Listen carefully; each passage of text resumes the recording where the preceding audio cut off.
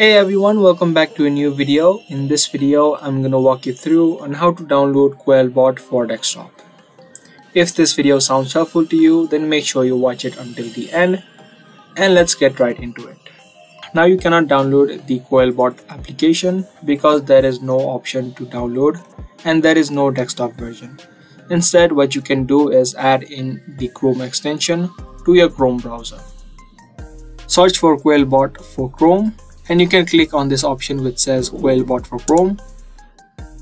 This is an extension of Google Chrome. You can click on Add to Chrome and click on Add Extension. Once the extension has been added, Quillbot will be easily available to you on every website that you use, whether it be Google Docs or any other website. Other than Chrome, you can also download an extension for Microsoft Word. Search for Quillbot for Word and you can click on this option and you can download this extension. Just click on download and the extension will be added to your Microsoft Word. So that was the easy process of downloading Quillbot onto your desktops.